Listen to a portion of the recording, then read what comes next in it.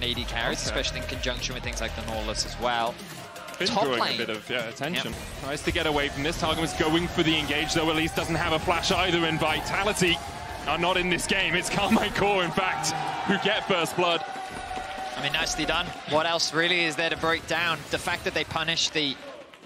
Nothing from Targamas yet. Death Charge going down onto Upset, so Elise tries to flash away. Last Embrace with the root, not going to do too much more. Larson coming across, looks for the charm, lands it, but there's the Fate's Call to pull out Targa, but has the flash. Uses the Disdain to flip over Finn, but Comp takes the kill. No flash burnt there by Cabochard, holding on to it, knowing that he was pretty much doomed. So Elise clears out the wave with the Riptide hook. Upset just dodged to the side of it. Tell you something for sure. You're likely to be 6 feet under in just a moment's time. Targamas almost falls. There's the depth charge, though, perfectly played by Zoelise. As Larson comes in for the cleanup, there's 2. Looking for 3 as Larson dashes forward. The charm connects.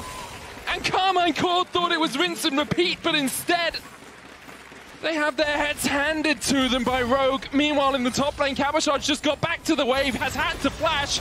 The tower's about to die. The Disdain comes out, but Comp's tanking it. Finn does the same. And Rogue get 4 across the map. And it's actually Rogue that unlocked the top tower first.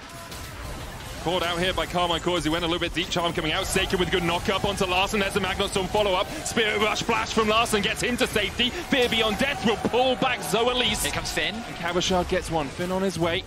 Has the flash.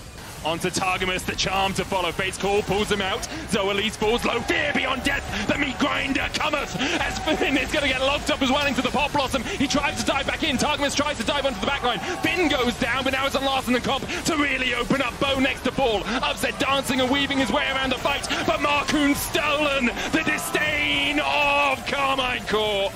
He takes away the Urgot and takes away the lives of KC and Ace for Rogue. It looked like a promising fight for Rogue. Maybe we fight. Marcoon goes in, Fear Beyond Death going onto him as well. He's pulled back by Cabochard, is looking for the Fear, only onto Zoelise. Larson continues to split push. The Drake secured by Karmine Corp. They get a kill, but they lose an inhibitor for it. So Marcoon didn't need to do that. He just walked into a brush that he did not have control over.